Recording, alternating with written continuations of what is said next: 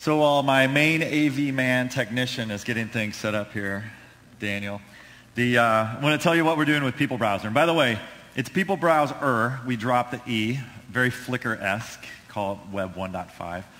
But we've announced a couple of things using our intelligent, smart, and back-end data cache.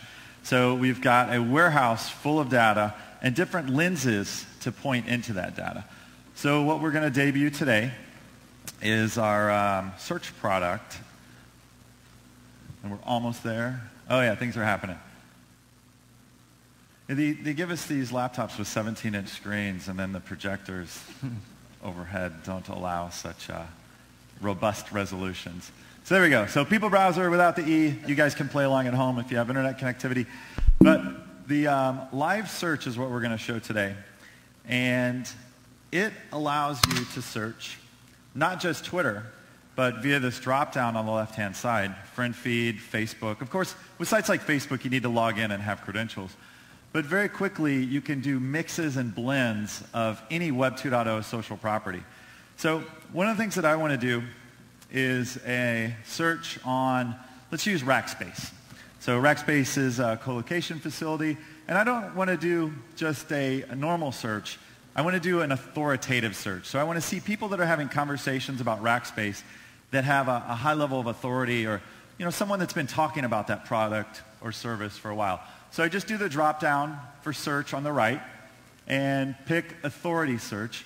And what PeopleBrowsr does is in the background in the data cache, we're looking at every conversation that's happening and seeing how many times people communicate about that particular topic. So in this case, Scobalizer, obviously has a relationship with them with Building 43. He's communicated about them probably more times than none, but Robert, if you're here, you're kind of slacking. It's been a day since you've said anything about him.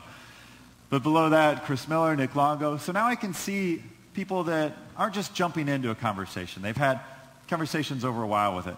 And if I want to get back to what's going on in real time, just do the drop down on the right-hand side again and be able to pull down a more recent search of stuff that's happening in real time.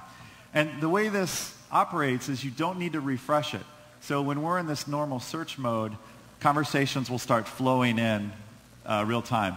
Another thing that's really cool is if I click on the conversation bubbles, I can pull in a thread. So finally you can have threaded and nested conversations within a Twitter stream. And if I like what's going on there, I can hover over the person's head and either reply to them or retweet them as well. So it's a full communication suite as well as a strong search utility. So if you know what you're looking for, this is all great, but a lot of times I like to find out what's happening outside of my scope of knowledge or influence. So that's done with this live trends button on the right-hand side. And PeopleBrowsr lets you do live trend searches based upon words that are being used real time, hashtags. So if we do a hashtag drop down, we can pick and choose. We should see CrunchUp in here. And not only within the hour by hour, but 10 minutes and even 1 minute increments. So it's a quick look at conversations. Let's see, do we see CrunchUp in there? It was trending earlier. Anyway, but as you hover your mouse, there it is. So trending over the past 4 hours, and this is my hour by hour view. Let's drop to a shorter view there and see what's going on. So we do 1 minute, and now we should be dominating the tag sphere here. What's cool is you can hover over the word and it highlights it, so you're able to see at a kind of a nutshell how it's trending over those whatever time period you select. So another thing that's really cool is you can see which @names are popular.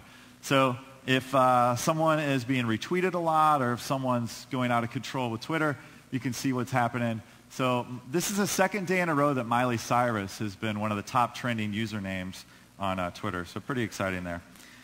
So what's really important about all this data and ingesting all this information is what we can do with brands. So we've got the ability to do what we call an industry billboard and be able to generate reports based upon anything that's happening. The one I like to demo now is the airline industry, because I think they were really early on with getting into Twitter and listening to user complaints, being able to communicate what's going on. So if I've got the ability to show here this little drop down. So I've got the last 10 tweets, green positive, red negative, and we're using some algorithms to determine whether it's a positive or negative reference. And you can see the most conversed about airline right now is Virgin America. And if we scroll down, you can see how each of those airlines rank in there. United just got all of the buzz recently about the mishandling the luggage with the guitar. So you can see a little more red in there than Virgin America. But this is the suite of services that PeopleBrowsr is offering. We're really concentrating on housing this data in the back end, and we search and index this database every second. So it's, I know the kind of the oxymoron is if it's search, it's not really real time, but we're trying to index fast enough so it can be a real-time operation. So check it out, peoplebrowsr.com, drop the E. Terrific. Thank you.